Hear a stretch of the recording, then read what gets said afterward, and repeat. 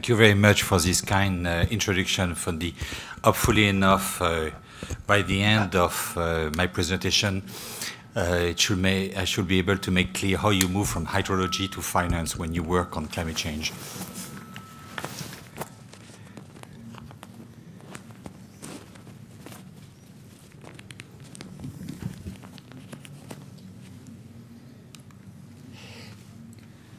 Can you hear me there? Okay. The amount of money involved in financing a transition from a brown economy to a green economy is quite humongous. Depending on the estimates you believe, it's anywhere between $1 trillion to $10 trillion a year. I would say it doesn't matter if it's 1 or 10, because when you speak about trillions of dollars, can you hear me? When you speak about trillions of dollars, you speak basically about capital markets. You speak about private sector investment. We are speaking about additional investment, and a lot of this investment, for a lot of this green investment, normally should be profitable. A lot of you might be familiar with this greenhouse gas cost abatement curve. It was developed by Vattenfall in the 90s and popularized by McKinsey. Basically, what this cost curve shows is that a lot of the green investment can be extremely profitable. They are negative cost. For example, when you invest in energy efficiency or water efficiency, not only you save energy and water, but you also save money. So this graph is quite interesting in terms of sending a very powerful signal to political decision makers. However, it's important to understand how it is constructed.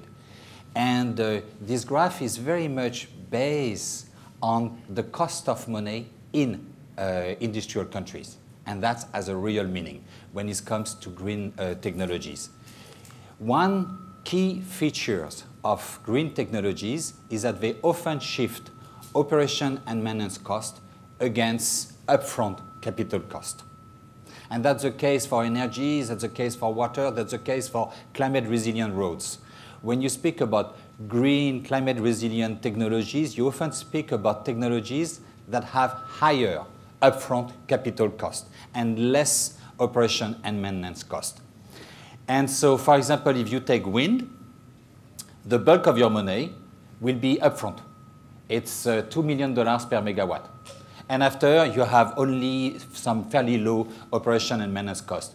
And this, you can compare this with gas, where your upfront cost is much lower, $750, $800, $900,000 per megawatt hour.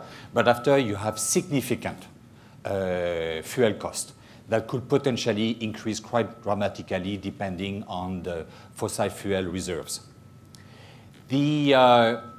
So the cost of money, when you have such high capital costs, become extraordinarily important. If you borrow $1 million for your house at a cost of 4 or 5%, you will basically have to reimburse another $1 million in interest rate. But if you borrow it at 14, 15%, it's $3 million more that you will have to reimburse in interest rate. And so depending on your cost of financing, a technology can be profitable or not. When I started my career as an engineer, the main issue with renewable energy were performance, technical performance, and cost of the technology. Today, the key issue with renewable energy is the cost of the financing of the technology. And it's how hydrologists and climatologists suddenly became financiers. Because the issue is very much an issue of having access to long-term affordable finance. If we take a wind power project in Europe, right now, wind power is, if you have good windy sites, is basically competitive with gas turbine.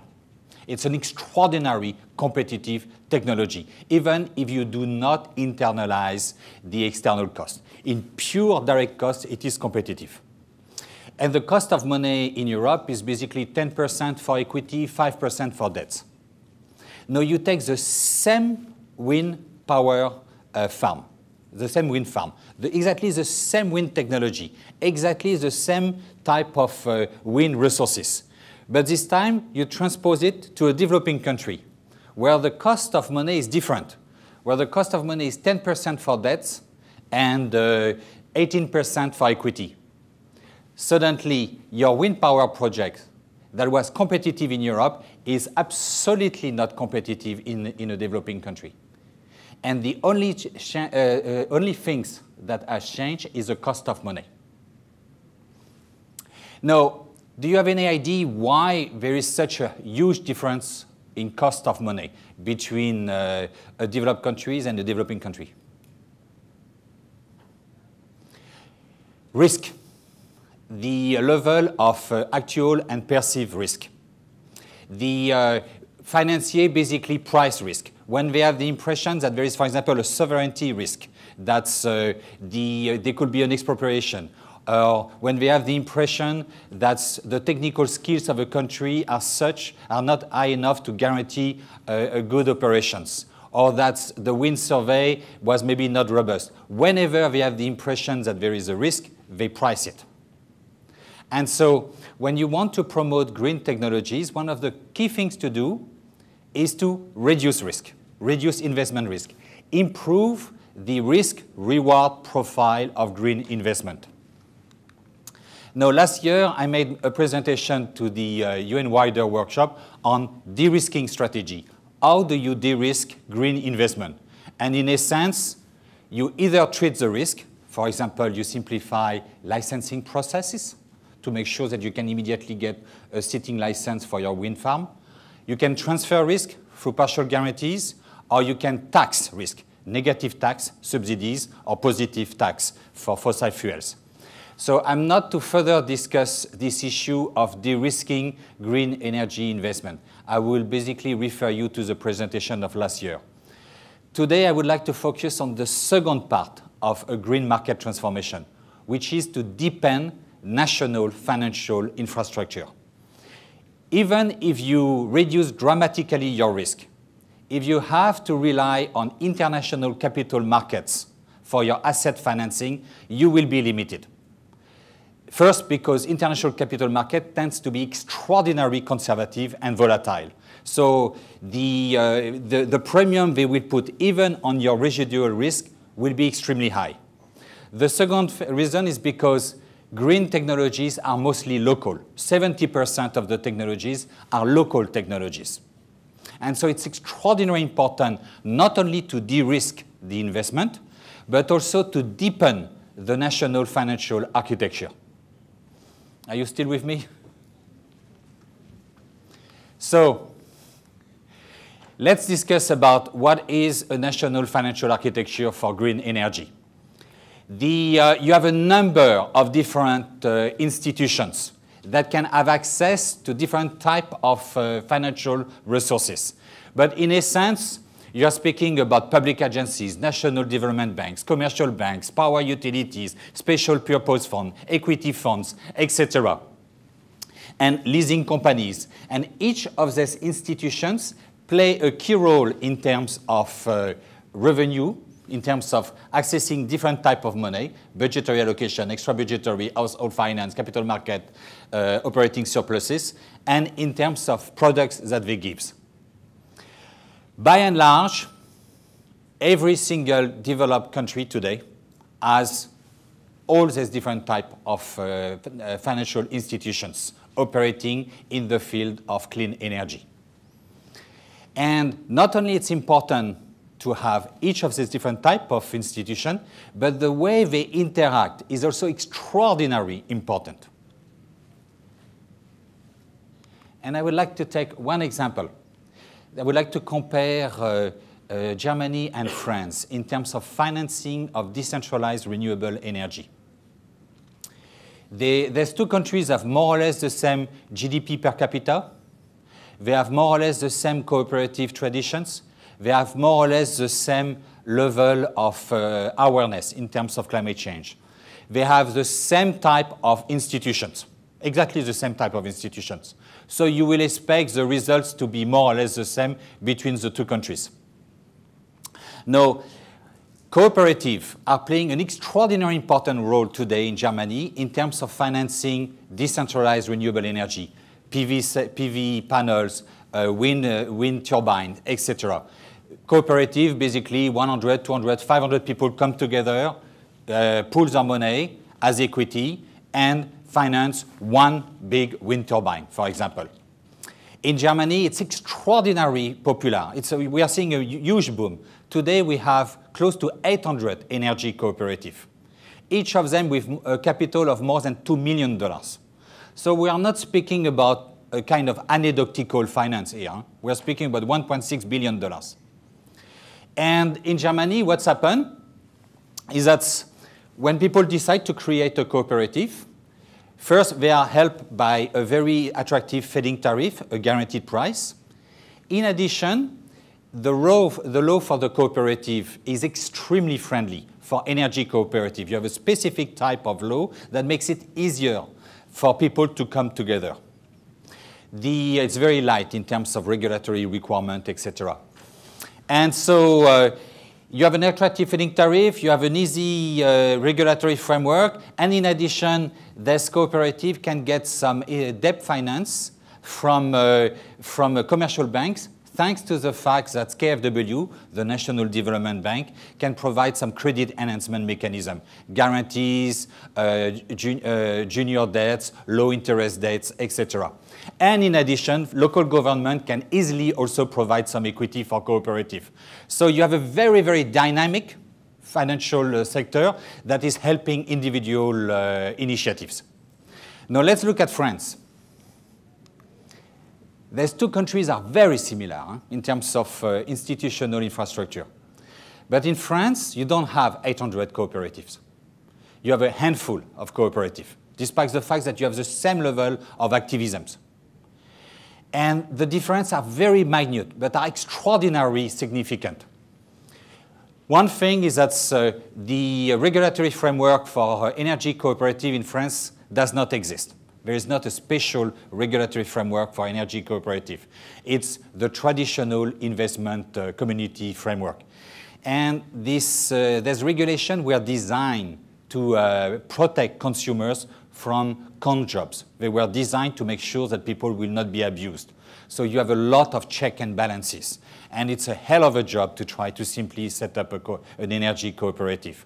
So you do not have, despite the fact that you have, like in Germany, DENA, a public agency for regulation. In France, it's called ADEME. Despite the fact that you have the same agency, you do not have the same regulatory framework. In addition, in Germany, while KfW provide credit enhancement, the equivalent of KfW in France, called Caisse de dépôt et de consignation, does not provide credit enhancement. And therefore, the cooperative have to go straight to capital markets to try to get money, or to commercial banks. And most commercial banks are not familiar and not really enthusiastic about financing these energy cooperatives. And in addition, it's very difficult for governments to provide equity for energy cooperative. I did not put a red cross here because actually they can provide, but in a modest quantity. So the result, you have the same institutions, you have the same configuration, but some very, very tiny differences. And the result is that in one country, 800 cooperative, in the other one, 8. 100 times less. Now let's take a developing country with a nascent financial architecture. You often end up in the situation where the National Development Bank is not capitalized and cannot provide credit enhancement. You often end up in the situation where the commercial banks, the national commercial banks, do not have access to international capital markets, and they cannot tap in well-developed domestic capital markets. People who have savings end up investing in US Treasury bond, not in national currency bonds. And you often have public agencies which are undercapitalized, which are not able to provide the type of demonstration projects, the type of project development support and policy support needed for a cooperative. And the local government often do not have the right to intervene as equity financier, and in addition do not have the money to do so. And so you end up in a situations where you do not have the institution, and often the institutions are not capitalized to do so, and often they do not have the partnership needed. And so there, it's next to impossible for a cooperative to see the light of the day.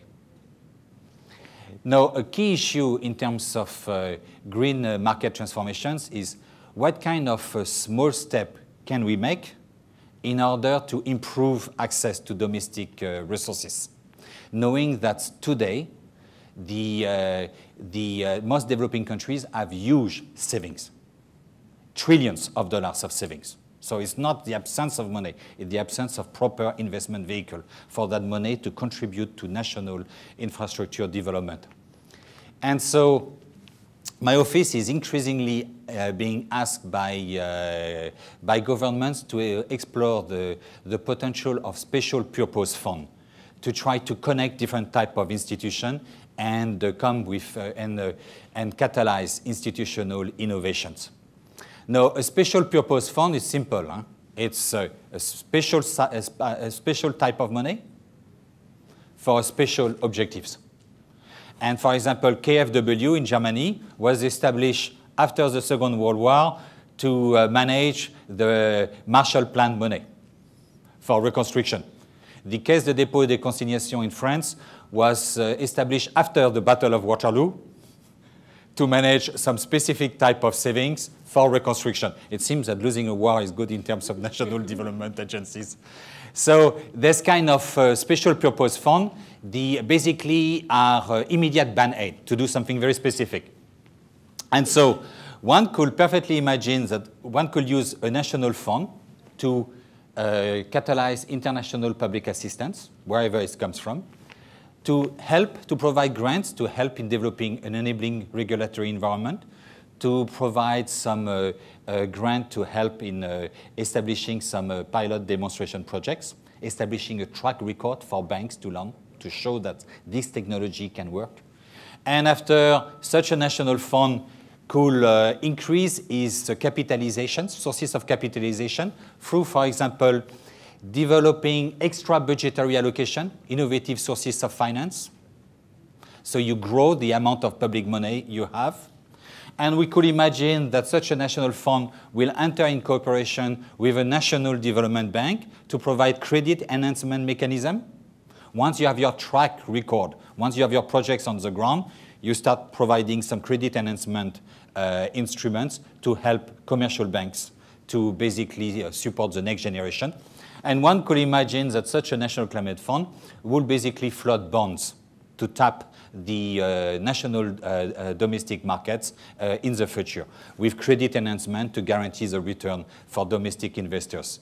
So you have an instrument that over a period of 4 to 6, 7 years could basically help you in getting some connection established. And these national funds could either be phased out, and this goes back to budgetary allocation, or could be subsumed under a public agency, or could be subsumed under a national development bank, or like KfW and CDC become national development bank themselves.